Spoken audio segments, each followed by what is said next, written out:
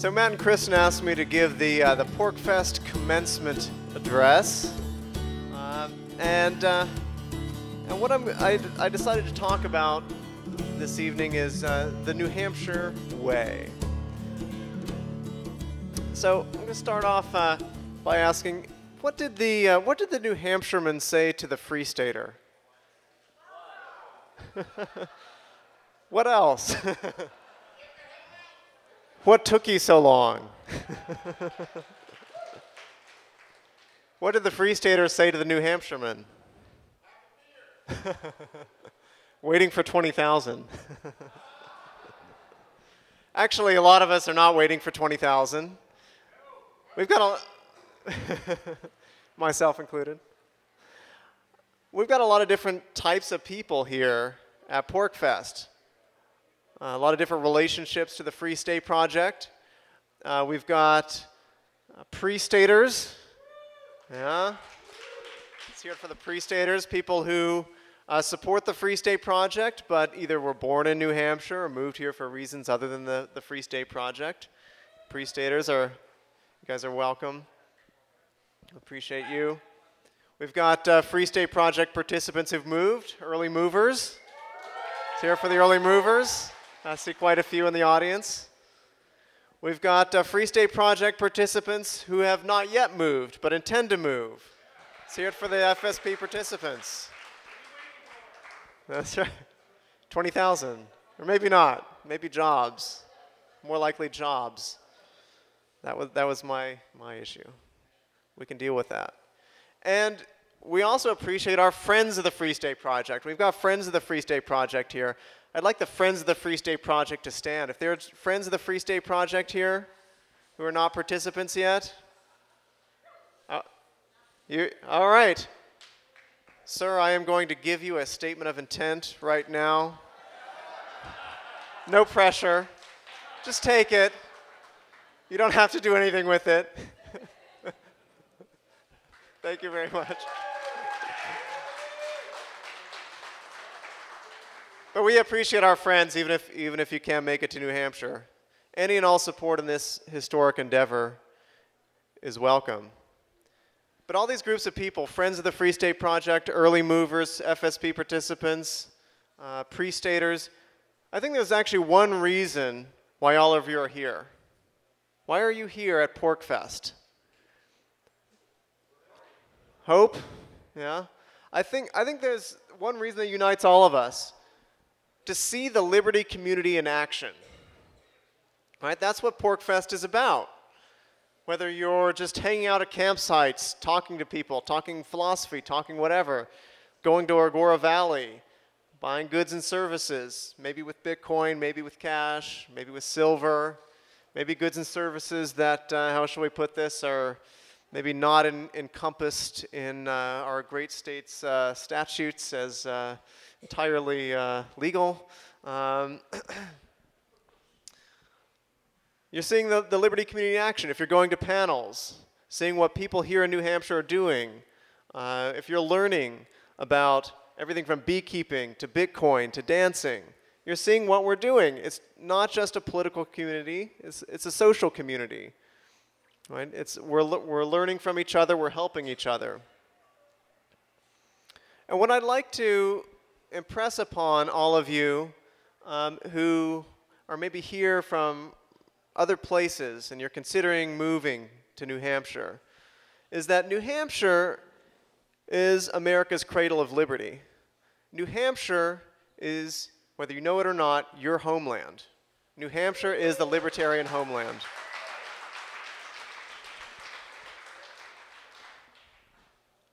What I'm going to do now is prove that to you by taking a tour through New Hampshire's past, present, and future. So New Hampshire was settled by adventurous pioneers who scaled the alpine peaks of Mount Washington, established Dartmouth College as a light in the wilderness, platted and settled towns, a week's journey from what was then the closest thing to civilization.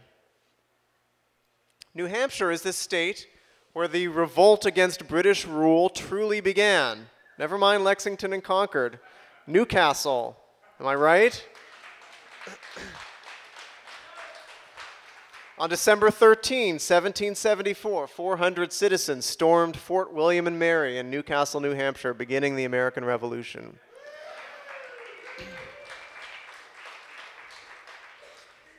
New Hampshire was the first colony to declare independence from the United Kingdom. New Hampshire is the state whose constitution safeguards the right to revolution, stating that the doctrine of non-resistance against arbitrary power is slavish and absurd.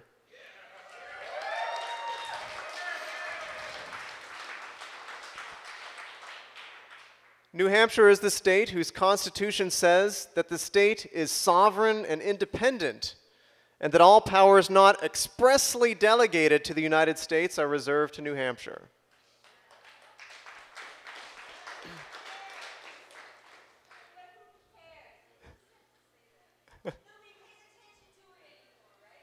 But it's there. It's our.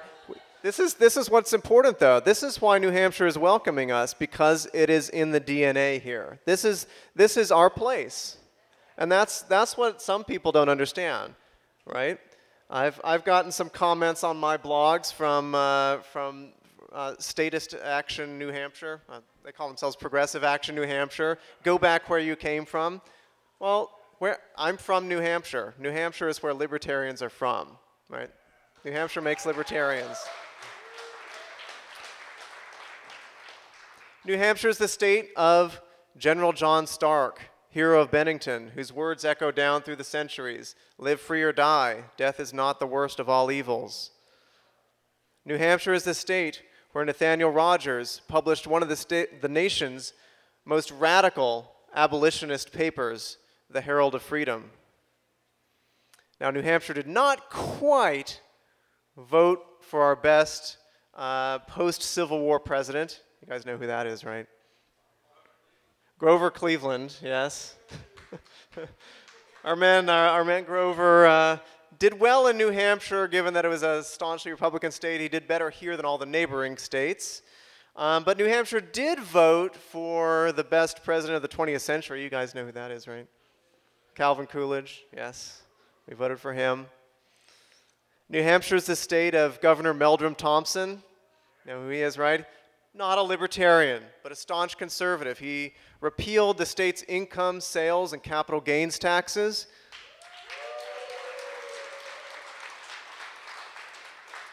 He was the first New Hampshire politician to take the pledge against broad-based taxes.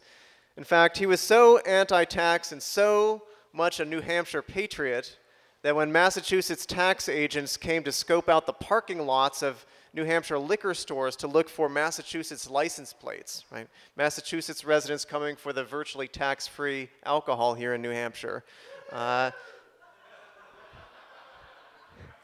He had those Massachusetts tax agents arrested.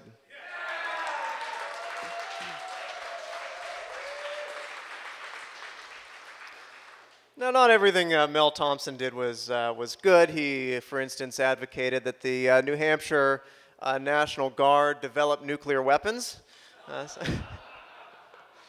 But, you know, even his foibles are charming. So Mel Thompson is classic New Hampshire, there's no doubt about it. Today, New Hampshire is the only state in the country, according to the Mercatus Index of Economic and Personal Freedom, it's the only state in the country to score well above average on both economic and personal freedom.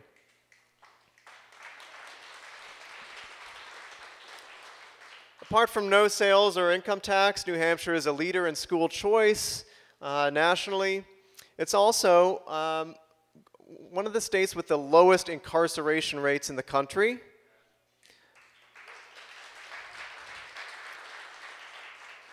And on top of it all, of course, it's the only state in the country where if you're 18 or over, you make your choice about whether to wear a seatbelt or not.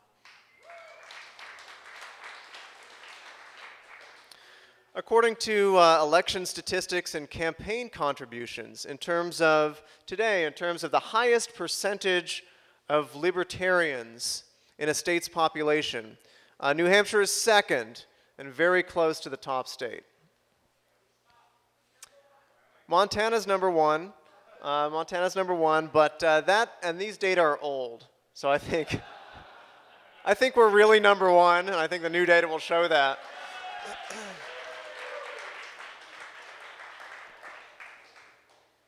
So what about New Hampshire's future? I'd like to take a little tour of what I expect to happen in New Hampshire over the next 20 years or so. So thinking about how Free State Project movers are going to affect social change here in New Hampshire, I'm going to go quickly through some of these calculations. If you're interested in the details, you can certainly check out my talk, which will be going up on YouTube from New Hampshire Liberty Forum called New Hampshire 2035, where I actually go through the numbers and do all the dry academic stuff about where this comes from. But my best estimate, based on past mover rates, based on our First 1,000 project, which some of you may know about, my best estimate is that within the next 8 years, by 2023, we will have 6,000 Free State Project movers here in New Hampshire.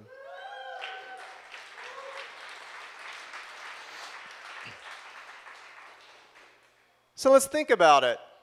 If we get 6,000 movers or more, what is that going to do? What are we going to be able to achieve with that kind of activist leaven to enliven New Hampshire's native culture of liberty?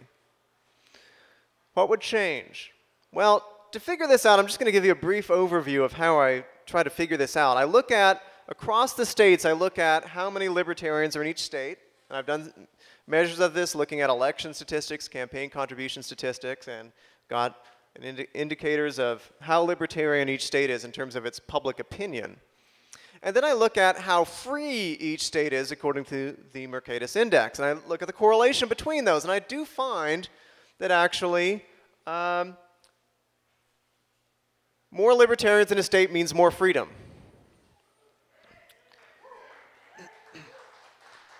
So we libertarians, wherever we live, actually are somewhat politically effective. Now, actually, I saw someone ask a question about this at Jacob Hornberger's talk, and she said, well, there didn't seem to be a correlation, much of a correlation between number of libertarians in a state and freedom.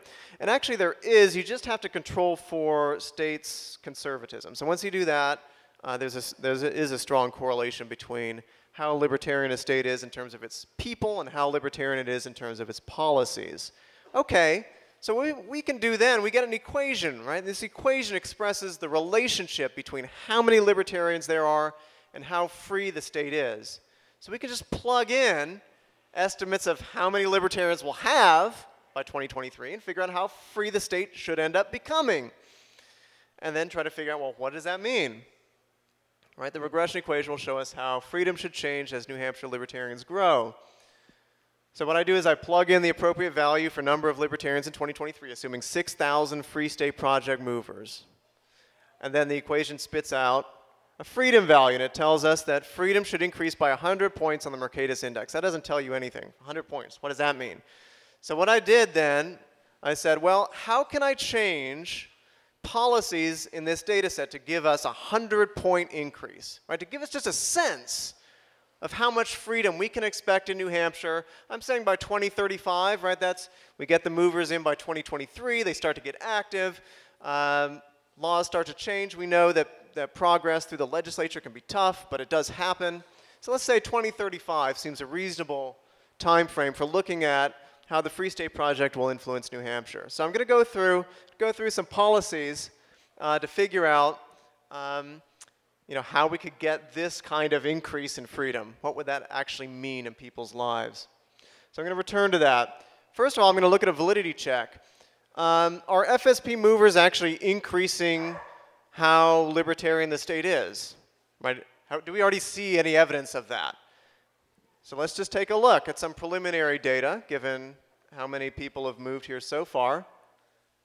Okay, so first I'm going to look at Ron Paul's performance in Republican presidential primaries in 2008 and 2012. Okay, so on the left-hand side here, I've got Ron Paul's vote share in New Hampshire in 2008, Ron Paul's vote share in 2012. Right, it was 8% in 2008, went up to 23% in 2012. And now I want to compare that to other states. To do that, I have to adjust every state's vote share for the fact that the primaries were different in every state. There were different numbers of candidates, a different schedule, caucus versus primary. Ron Paul did better where you had a caucus rather than a primary.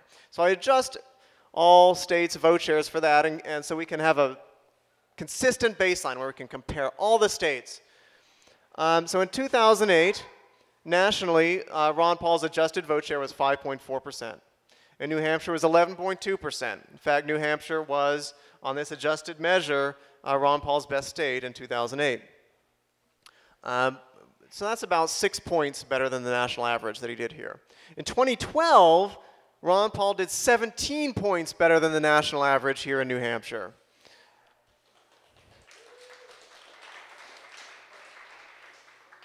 Now, between 2008 and 2012, anyone want to take a guess of how many FSP movers we got in the state?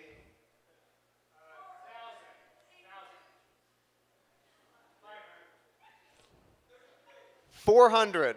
400. So only 400 movers, and yet we see that New Hampshire has become much more pro-Ron Paul than the rest of the country, right? So 400 movers alone seem to be making a significant impact. Now let's look at Libertarian Party presidential vote performance. Now, a lot of libertarians don't even vote for the Libertarian Party in presidential races, but it's another way of looking at how libertarian a state is. And we see that in 2008, New Hampshire gave 0.13 percentage point of the vote more to the LP candidates. We actually had two in 2008, two LP candidates on the ballot. And then in 2012, it was 0.17 percentage points higher. So even by this measure, New Hampshire has become more libertarian over this 4-year time frame. And then finally, the last one shows a slightly different picture. This shows Ron Paul and Gary Johnson contributions as a percentage of the state economy. So on the left hand, I've got 2008 contributions. And I show that in the country as a whole, people gave 0.12% of their income to Ron Paul. That's actually a lot. If you think of 0.12% of the economy was given to Ron Paul. In New Hampshire, though, it was 0.33%. And New Hampshire was the #1 state for Ron Paul contributors in both 2008 and 2012. In 2012, New Hampshire's advantage over the rest of the country declined slightly. I actually have a theory about this, about why this indicator suggests something slightly different from the other two. In 2008, I don't know if some of you remember, but Free Staters had a big campaign here because there was a guy doing, remember back to the money bombs in 2007, there was a guy doing a Ron Paul charts.com or ronpaulgraphs.com, and he was pulling contribution data off the official Ron Paul website and mapping Ron Paul contributors per capita by state. And Free Staters got all excited, oh, we have to be the #1 state for Ron Paul contributors on this guy's map. And so there was a huge campaign to get everyone to contribute something, anything, to Ron Paul's campaign. So I think that drove up our numbers in 2008 and might foul things up a bit here. But regardless, ignore that special pleading if you like. 2 of the 3 indicators suggest that about 400 movers who moved between 2008 and 2012 increased libertarianism. So there's a suggestion that already New Hampshire is becoming more libertarian in terms of its voting and campaign contribution statistics. So let me draw you a picture now. New Hampshire is becoming more libertarian. That's going to make our laws more libertarian. Just how much more free are Granite Staters going to be? Well, let's find out. Remember, I'm trying to change policies until I get to a 100-point increase in freedom on the freedominthe50states.org index. All right, so New Hampshire 2035, what's it going to look like? So first, let's just go ahead and give New Hampshire the lowest tax burden in the US at 7.5% instead of 8% of income. All right, let's go ahead and do that. That sounds nice. But you know what? We're almost there already. The latest data show that New Hampshire's tax burden is already down to 7.6% of income. So taxes and spending have been cut in New Hampshire, particularly in the 2011-2012 legislature. So we're already most of the way there. Let's go ahead and cut government debt in half.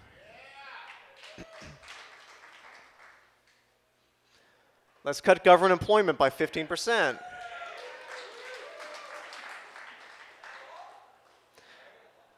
Let's go with Alaska Carry. The legislature's already passed it. We just need a new governor. She said she's going to veto it.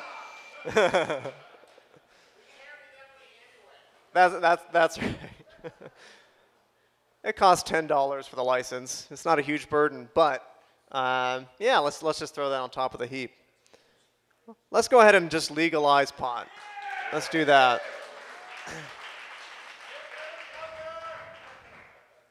Yeah, we need a new governor for that too.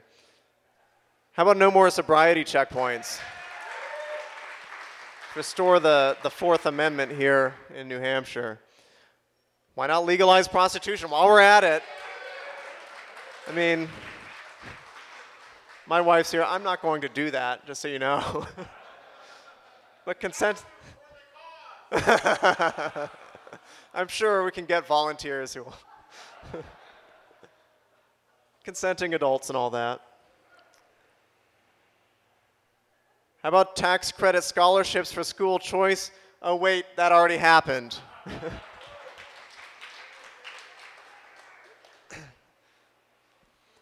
Let's completely deregulate private and home schools while we're at it. No state has done this, by the way, so we're trotting into new territory. Let's abolish civil asset forfeiture.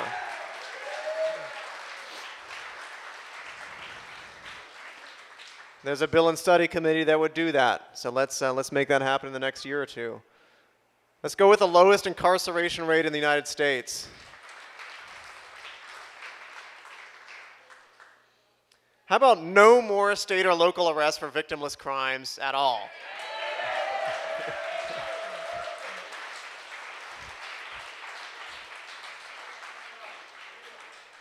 And believe it or not, we're still not done. Let's repeal the smoking bans. Let businesses decide. Property rights. Let's cut tobacco taxes to the US average. Hey, if a land use regulation destroys the value of your property or reduces the value of your property, let's require compensation for that regulatory taking.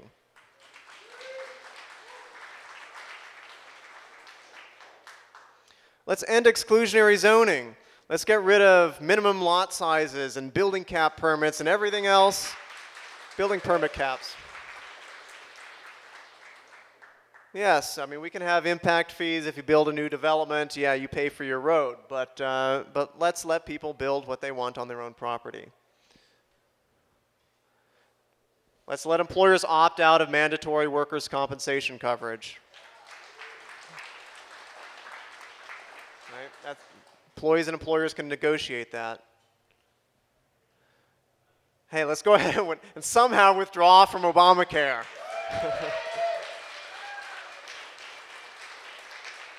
I don't know exactly how, but we've got 20 years. We can. There is that. And yeah, let's go ahead and once we've done that, we'll abolish all health insurance regulation beyond just the minimal stuff. You have to file with the state office, right? So no more mandatory benefits, no more price controls, no more limits on what you can contract and agree to with your insurer. Let's go with full cable and telecom deregulation. You can choose between any full package video provider statewide that you want. Let's end most occupational licensing. Willing buyers, willing consumers. No more abusive class actions. Let's go with tort reform. Let's repeal the certificate of need law for hospital construction. Yeah, that's already done too. Effective early next year. And now we're done. Yeah. Well, we're reducing to the lowest national tax rate. Yes, that's a big part of it. Yeah, and by the way, that's what I expect to happen. This is what I expect to happen in New Hampshire. This is not pie in the sky. This is not what I want to happen. This is not my fantasy. This is what the model suggests is likely to happen. Now, these specific policies, no. But these specific policy changes give you an idea of the quantity of the increase in freedom that we should expect to see in New Hampshire because of the Free State Project, right? So we might do even better on some dimensions than some of these. Yeah. What's that? Legal tender laws. Yeah. See, that's not even in our data set because no state has dealt with that yet. But we can start, I think that's the next frontier, right? Once we start being the freest state on every measure, then we can start dealing with this other stuff. Okay, so some obligatory caveats. The statistical models suggest that libertarians are actually more influential over personal than economic freedom issues. So maybe shift all of that even more toward the personal freedom side. I mean, legalizing pot and prostitution, and it seems pretty, a lot of personal freedom there, but imagine even more personal freedom. And also, we are extrapolating beyond anything observed in recent history. I mean, if 6,000 Free State Project movers move here, that is, New Hampshire will be by far the most libertarian state by an order of magnitude. Right? We don't know exactly what's going to happen as a result of that. There's a lot of uncertainty here. The federal government can be a barrier. Right? We might have to deal with that. And all of this assumes that we libertarians can exert influence over broader society. And that depends on what we do once we get here. Right? If we're good neighbors, if we work with people, if we bring good solutions that make people's lives better to the table, then we're going to win.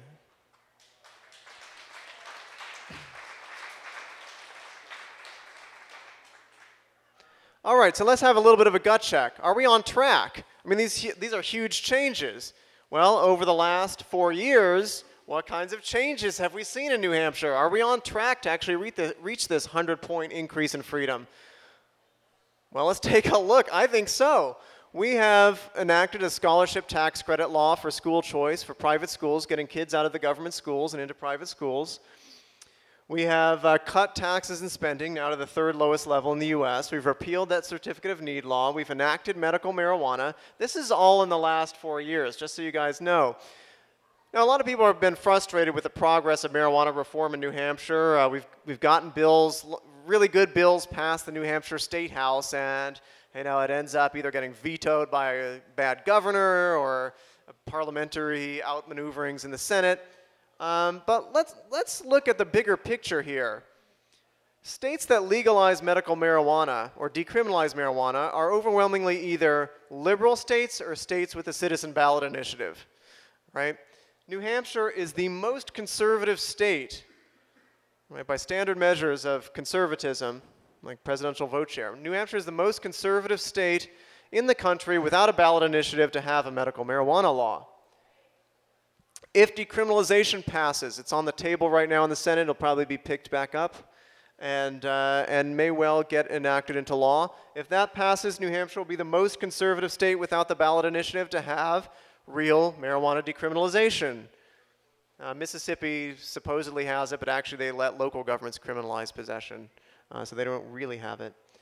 And New Hampshire is the only state in the country, no matter how liberal, to pass recreational marijuana through a legislative chamber, right? So cannabis reform is coming to New Hampshire. It's just a matter of time. And that's all with just 800 to 1,500 movers, depending on when you count. All right, so what about when we get 6,000 movers? Can you imagine? So what would all these changes mean? What would New Hampshire look like in 2035? Well, our constitutional rights would be protected. We'd have a secure right to privacy, a right to security in our person, in our property, in our effects. Property rights would be protected. We'd have consumer power. Consumer choice would cause businesses to cater to what the customer wants. Right? So if we repeal smoking bans, non-smokers like me can vote with our dollars for non-smoking businesses. There'll be no more rent-seeking, corruption, or insider power. No more competitors, businesses keeping out their competitors by force of law. They'd have to compete on an even playing field. We'd have the New Hampshire way again. Freedom, choice, competition, innovation, and tolerance.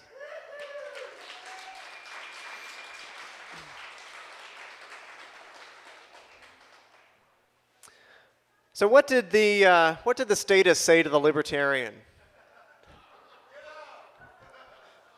I'm sure someone can guess this. Who will build the roads? What did the libertarian respond to the statist? Where we're going, we don't need roads. Flying cars, anyone? So with that, I'd like to say, welcome to New Hampshire, welcome to PorcFest, welcome home.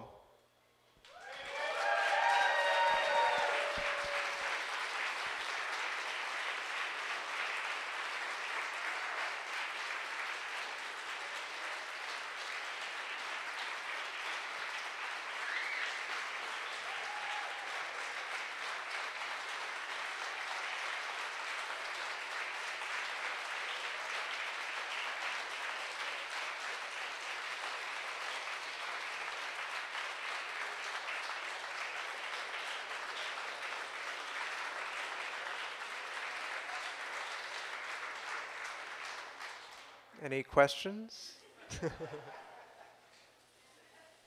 Jason, all right. Thank you, Jason. Can you go back to the beginning about how we're on the trajectory to get to 6,000 movers and the progress and when we'll get there, please? Yeah. This is going to take a while. Is there a home key? We're at how many right now? 1,700. That's so right. How do we get between from now to 6,000 and how fast?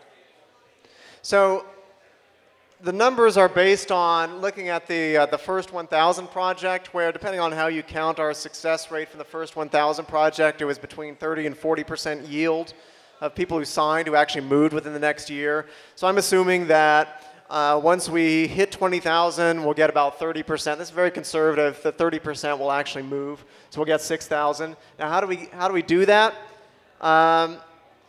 Well, I think a lot of it depends on us who are already here. Right? Why did the Free State Project keep going back in 2004, 2005 when we were down around 4,000 signers and it looked like 20,000 was a long way off? And it was a little bleak at times. We worried, what is this going to work? But people started moving and they started getting active and things started happening and PorcFest started growing. And people would come and say, I want to be a part of this. And that's how it started building and snowballing. And the mover rate has already increased. Right? It's increased in the last 3 years. The mover rate has been the highest that it ever has been for us. So we just need to take it to another level. And I think that's going to happen. The more freedoms we create here, the more organizations we create here, the more opportunities for people to get involved to show that this is actually working. We'll just be a model for the rest of the nation.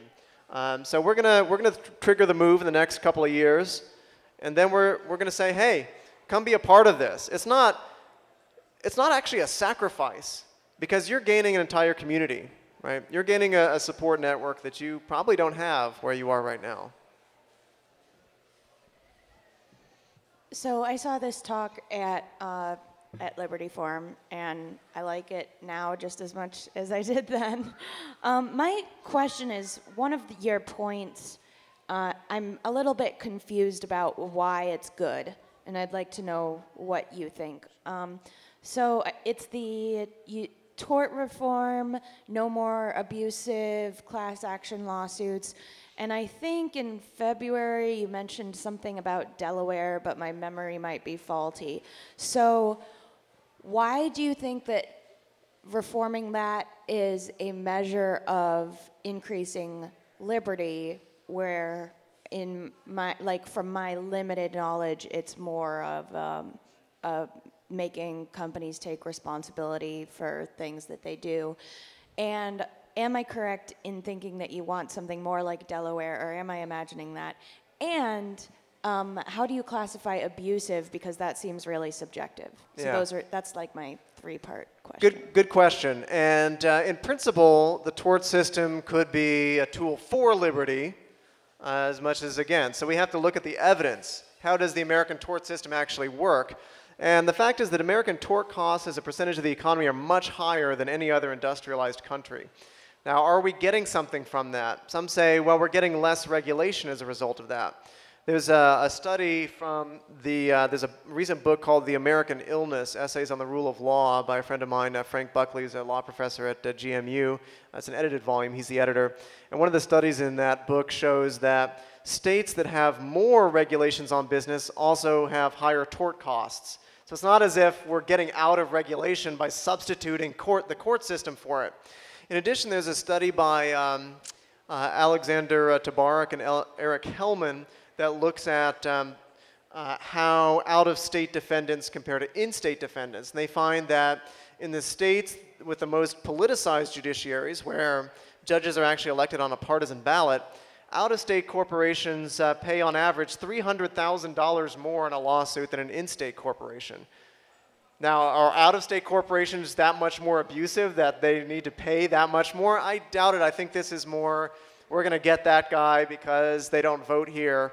And so there really does seem to be a problem. In securities class action lawsuits, for instance, there's a whole cottage industry of lawyers who, as soon as a company's stock goes down, they'll just file a lawsuit and say, there must be some fraud there, your stock went down. And they'll demand all sorts of corporate documents. It's very expensive to comply with even just the discovery process. And so what corporations will do is just settle. You know, here's $10 million, go away. And the problem with that is that it ends up being a kind of tax on the economy. And the studies of this seem to repeatedly show that the American tort system is excessive in certain areas, especially the class action area, that it just, we're not getting the bang for the buck. So in principle, I agree with you. In practice, it looks like these systems don't work very well. Delaware is very highly rated by business. I don't necessarily want to copy the Delaware model, but let's find a way to make the system work well. For instance, we could restore mens rea. Right now, for product liability, for instance, you can be held liable even if you did all due diligence to make your product safe, just because someone did something bad with it. It's called strict liability. So let's get rid of strict liability, maybe. Let's make loser pays so we don't get frivolous suits. So things like that, I think, are actually a net increase in freedom. I just have two quick questions. As a very early mover, 10 years ago, I would like to ask everyone else, the question from an early mover is, what are you waiting for? And what did every Free Stater, Free State friend, pre-stater, etc. say to Jason Sorens? Thank you.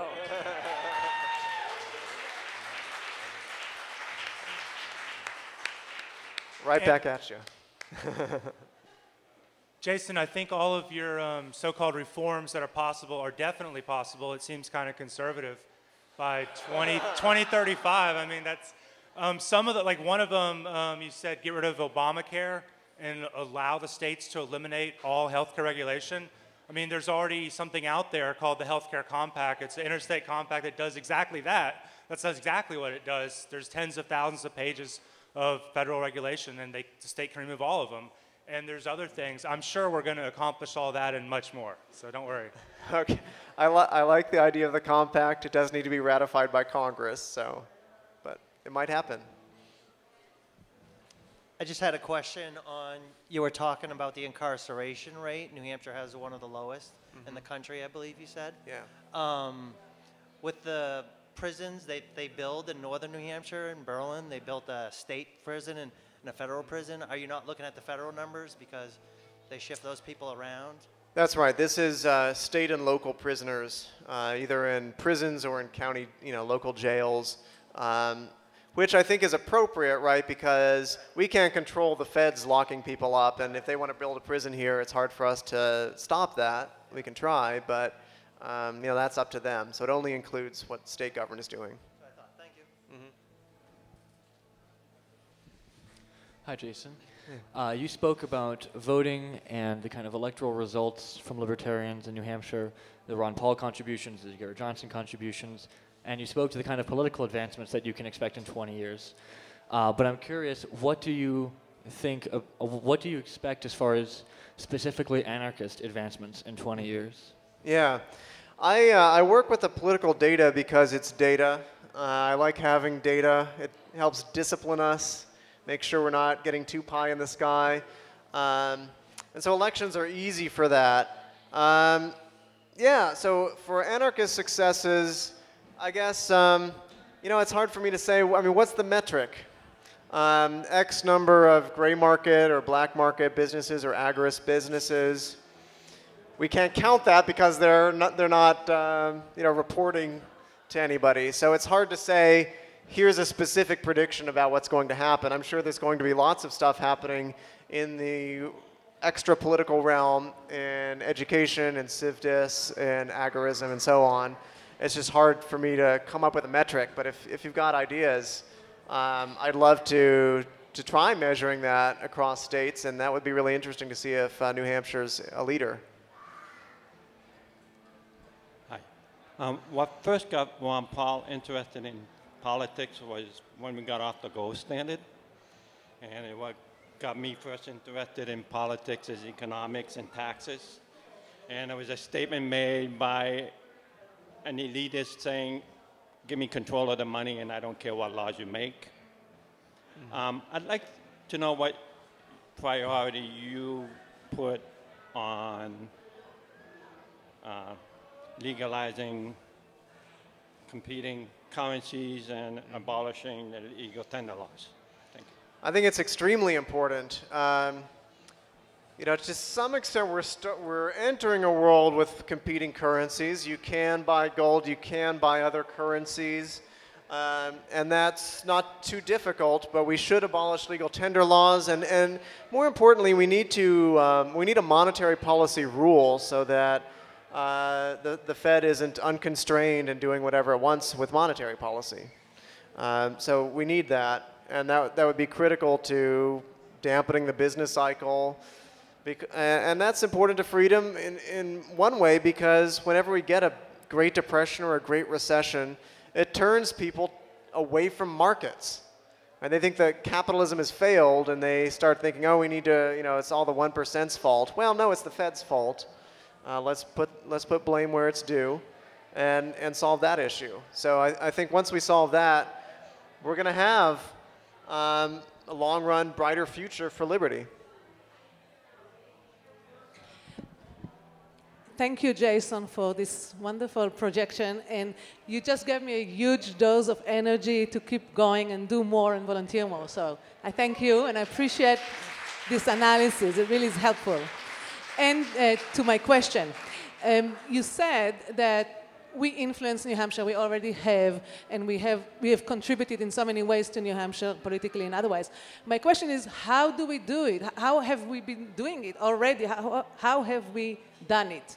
So, and we'll do it. So, really, my question, we participate in the political process, and we get elected, and we win this way. What else do we do that help us change New Hampshire to be more libertarian? Education. So lobbying and running for office and supporting candidates can only take you so far if the voters ultimately reject those candidates and if there's a backlash against you. So what I'm working on, I'm going to take the opportunity to pitch some of what I'm doing, which is Ethics and Economics Education of New England, e3ne.org. You can check us out online, and we're educating high school students. I'm also working at Dartmouth to educate college students on moral philosophy and economics, and we're doing conferences for policymakers on state-level policy issues, bringing in national experts from left and right who support free market solutions in areas like zoning, occupational licensing, forfeiture reform, pension reform, and so on. and just educating legislators and journalists and showing them that these solutions actually work. The experts are actually pretty unified that we need to move in a market-oriented direction here, and I think we'll get some big results there. But we have to. It's a battle for hearts and minds. So a number of the advancements that you listed are effectively nullifications of federal law. Marijuana, for instance, and Obamacare.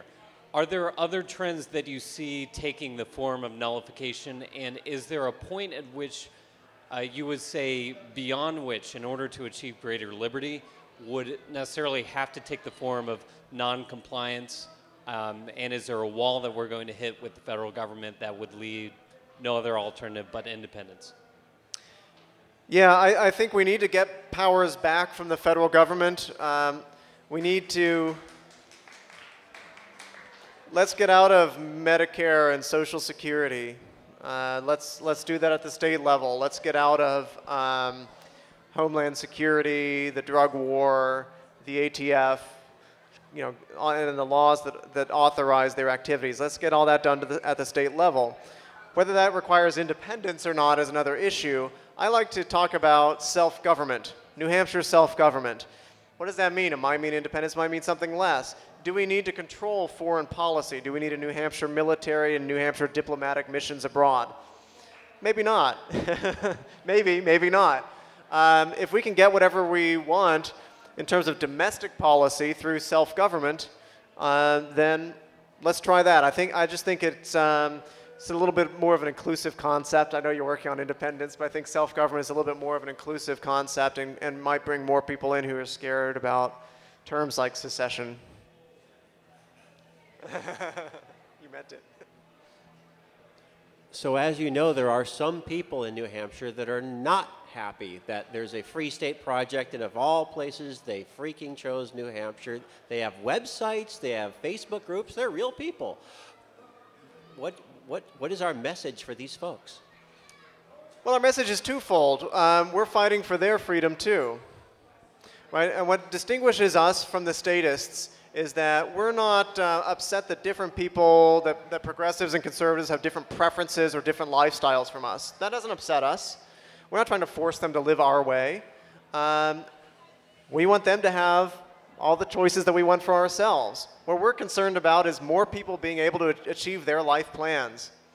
Sounds pretty great to me. So we're not taking away anyone's freedoms or anyone's rights. We're doing quite the opposite. But second of all, New Hampshire is the libertarian state. If you just look throughout our history, we're the libertarian homeland. We're the people who are most in tune with the founding principles of this state, our state constitution, our political history. So there's no case to be made that we're trying to change New Hampshire from something that it isn't. We're just trying to apply the New Hampshire way more consistently.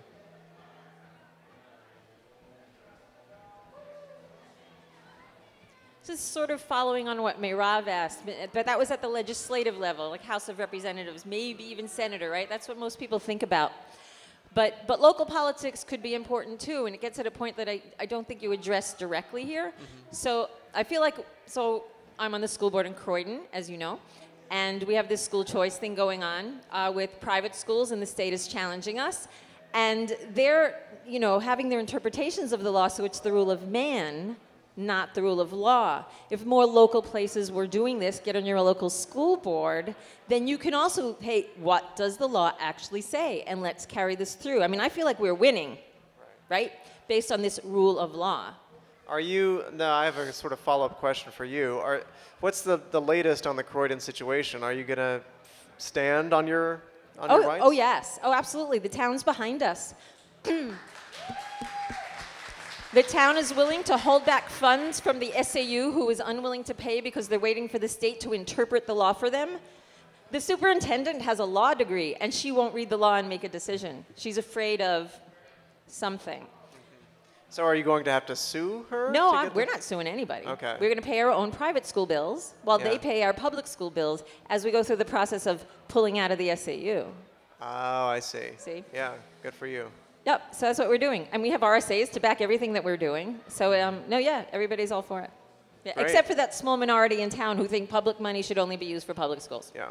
Well, New Hampshire law is actually pretty good, and we just need to have it enforced in a lot of areas. I mean, New Hampshire is one of the few states whose constitution does not mention government schools. There's no mention of government schools in the New Hampshire Constitution. 2 places, actually. Well, it's Article 83. Okay. Yeah. But Yeah, it's you should cherish public schools. Sorry, no. You shall cherish the legislature and the magistrate shall cherish seminary and public schools. And then 2 sentences later, it says you can't raise money for seminary. So then how the hell can we be raising money for public schools? Because cherish means one thing that you should apply to both, right? Oh man, would I love to argue that one. Yeah. Well, I wonder what they originally meant by public schools, if they meant government operated or not. I don't think they did. They meant Protestant-run schools. Seminaries were the Catholics. Right. I learned that from an IJ guy, Institute for Justice. He gave me the whole history. It was awesome. Yeah. Thank you. Thanks, Jody. All right, thanks, everybody. Enjoyed it.